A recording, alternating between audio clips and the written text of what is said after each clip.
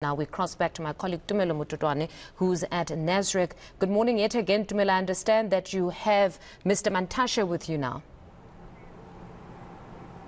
Absolutely, Mfundo. This is indeed the final day of the ANC's National Elective Conference. We're still going to get into, of course, what's not only to be expected for today, but take some reflections, not only with our analysts, but also with one of the top 7 newly elected candidates.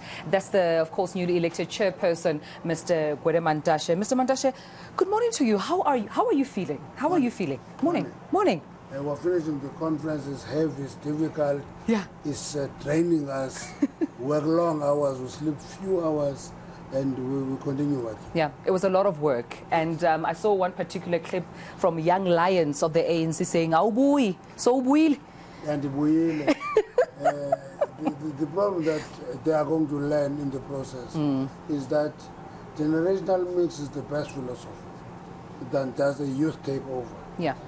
Because you combine energies of young people with wisdom of old people. That combination is a winning formula. So how then do you almost strengthen discipline? Because we've all witnessed ill discipline in this conference as a country. I think there were even questions to say, does the country want to be led by ill-disciplined members of the ANC who can't even respect one another? Is that a priority for you? No, the reality is that the ANC has grown younger. And when a party grows younger, there's a lot of work and investment that you must make in converting that quantity to quality. And the pace of converting quantity to quality is a function of the number of blows and the frequency of blows you throw at the quantity. We've got the people, we've got the numbers, we've got human beings. We must just intensify our education and engagement with them. Yeah, and I'm glad you mentioned that, Mr. Mantashe, because I wanted to talk about the OR Tambo School of Leadership. What are you doing about it in terms of strengthening political education within the organization? The distance learning helps. Actually, I've never been to a university campus. I did distance learning.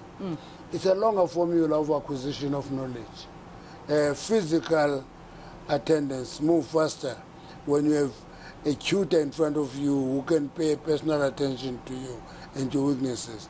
I think the distance component of the OR Tambo Leadership School is quite important. But what we're lacking is the interaction of dealing with the people physically, face to face. I don't know how we're going to do that. I can tell you that when you chair a meeting of ill-disciplined people, it trains you as a chairperson because you must deal with things that are not in the meeting procedures. Right. When people will ask for order, and you discover, say, okay, right, go ahead with your point of order, and you discover that you use the word order to get an opportunity to make a contribution. And that means you don't understand basic principles of running a meeting. So we'll go to those details if we want to improve the situation. I mentioned the OR Tambo School of Leadership not only in a sense of it being a political school for the organization, but also the quality of leadership that you want to extrapolate from the organization. You came out hammering the use of money, which you say is a threat to quality leadership. And I'm talking about the use of money in a context of buying votes, candidates using it within the organization to climb up the leadership ladder. What's then to be done with money versus leadership? Can I tell you, if there's one battle that we almost lost, is the battle and fight against money. You know, in the past we had this thing that money is used and so forth. This time around we find people at branch level, at regional level, phoning you, have this number of delegates, please give me so much money. How much are we talking here? Yeah, it depends.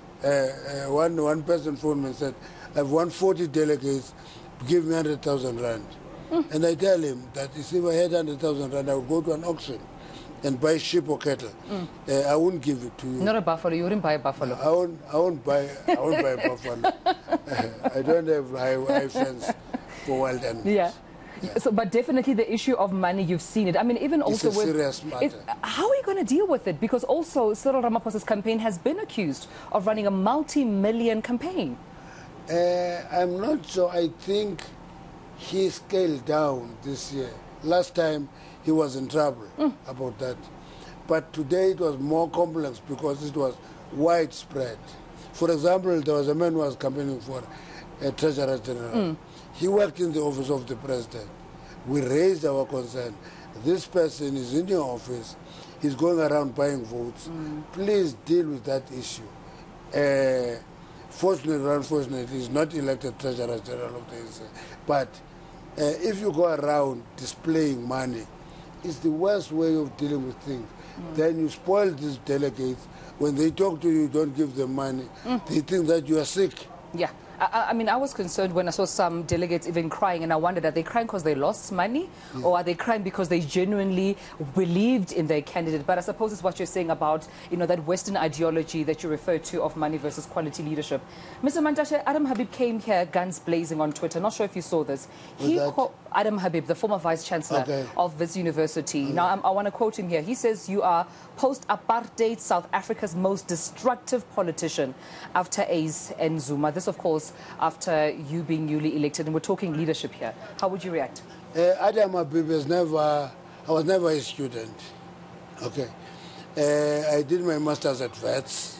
Okay. And I never interacted with him. So if he has conceptions about me when he has never talked to me, it's question of a function of analysis. I don't know how destructive am I. I know that if you give me a task, I execute. And leadership is about execution. It's not about pleasing Adam Habib or somebody else. That's not what it is all about. It's about executing the task given to you. Yeah. Adam Habib may be influenced by a number of lobbyists. I always running battles with lobbyists of renewables, for example. We think that we must just do away with everything and give it to renewables. If he has been in the clutches of that lobby, he will say what he's saying. Is that why you were equally hard on Andre de Ruyter? You've been calling him a policeman. No. Some attribute him resigning to you, saying that you sabotaged him as CEO of ESCOM. Actually, you must always respect something called editorial freedom. I never called de Ruyter a policeman. I never did that. An article wrote and described him as a policeman. Quoted you? No, not as having said. If you can pull that, if there's any article written and put in inverted commas, Mantashe saying de Ruyter is a policeman, I will own up and try to look at that. But if you just say that in the editorial room, I can't do anything with that. I have no control over that. All I said was that an institution like ESCOM is going to harm itself and harm de Ruyter. De Ruyter is an alpha. And somebody asked me, what is an alpha? I said, it's an executive in business who walks on water. Okay, walks on water. When he walks in the room, investors listen and all that. But if you take an alpha, you put him in an institution that requires a fixer, you are not, it's not a question of incompetence. It's a question of mismatch of the required skills and the challenges of the institution. And I think that analysis of mine was correct. So what's to happen now with load shedding? I mean, yesterday the newly elected SG saying load shedding has to be killed, the restructuring of ESCOM needs to be imminent. How do you think we'll get there as a country, as a matter of urgency? A matter of urgency in an institution like ESCOM, it talks about 3, 6, 12 months. That's urgency. It will mean, in the first place, ESCOM will have to advertise and appoint a CEO. Okay. And the CEO who is also given notice is going to be leaving. It means at the top there will be a vacuum. It gives an opportunity to line functional department to actually make a thorough selection to appoint people to those responsible positions. And if you do that, that is the first step to the issue. Because it must be people who know what happens to the gap between 26,000 megawatts and 48,000 megawatts that is connected but not giving us energy. Because if we actually get energy from the 22,000 megawatts, which is a gap, you will go a long way in resolving the current problem. Then the build program of renewables, gas, nuclear can follow not under pressure. I want to come back to Nasrec issues and also talk about the top 7. We're seeing more women ever before within the top 7, 3 women out of 7. But why the significance of having 2 Deputy Secretary General? One would argue that the ANC has no money. You've always cried that, you have financial issues, issues around resources. Why the significance of having 2 DSGs? One of the resolutions before conference is a resolution that says it is not necessary to have TG full-time. It's not necessary to have as many NECs in the head office. But you need to strengthen the Secretariat office, because that is the nerve center. And that nerve center is going to be able to energize the bigger part of the organization. That is the thinking. And what took you so long then to have a first women Treasurer General in 110 years? It's because in the 110 years, it will be 111 years in January. No woman was nominated. That's one of the reasons.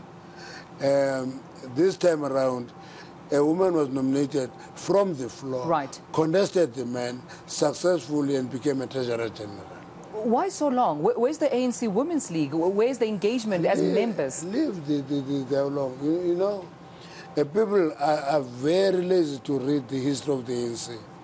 They don't read it. They make assumptions. You know, the ANC started as an Africanist organization. In the first ANC conference, we were told there was one delegate who was a female. One. And at that time, they were not in any place close to leadership of the ANC. And the ANC converted itself and democratized itself. As it moved on, it began to open space for women, and women came in. If you remember, the first Women's League was only formed in 1943, you see, with an ANC which was formed in 1912. That chose the movement. And only in the Murugoro Conference in 1967 did the ANC begin to say, this is an organization that is open to membership of other races other than Africans. Not leadership, membership.